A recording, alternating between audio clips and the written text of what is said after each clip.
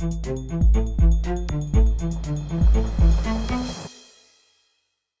Security Council met several times this week to discuss the alleged use of chemical weapons in Syria.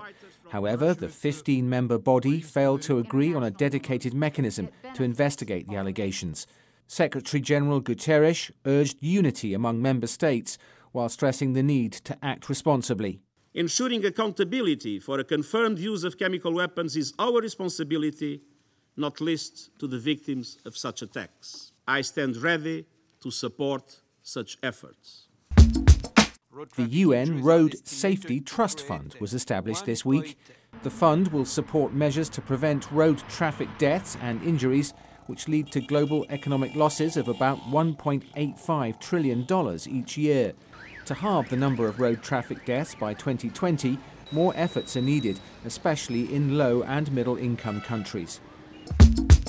On a visit to the Central African Republic, senior officials from the UN and the African Union reaffirmed their full support for the country's peace process.